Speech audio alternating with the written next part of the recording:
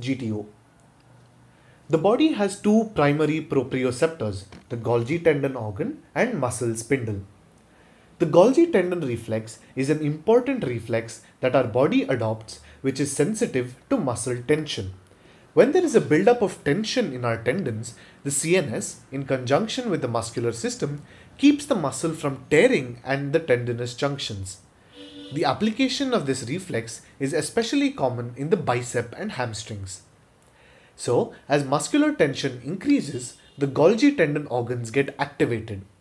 These send impulses to our spinal cord and the motor neuron inhibits further contraction as an automatic reflex to protect the tendons from injury or rupturing. Here, the motor neurons connected to agonist muscles are inhibited or switched off, and those connected to antagonist muscles are activated or switched on. The contracted muscle or agonist thus relaxes and the opposite muscle or the antagonist switches on. This is called reciprocal activation.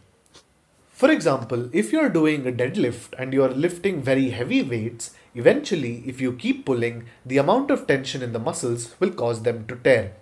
But this is where the Golgi tendon reflex kicks in. The Golgi tendon reflex will switch off the contracting muscle to avoid a muscle tear.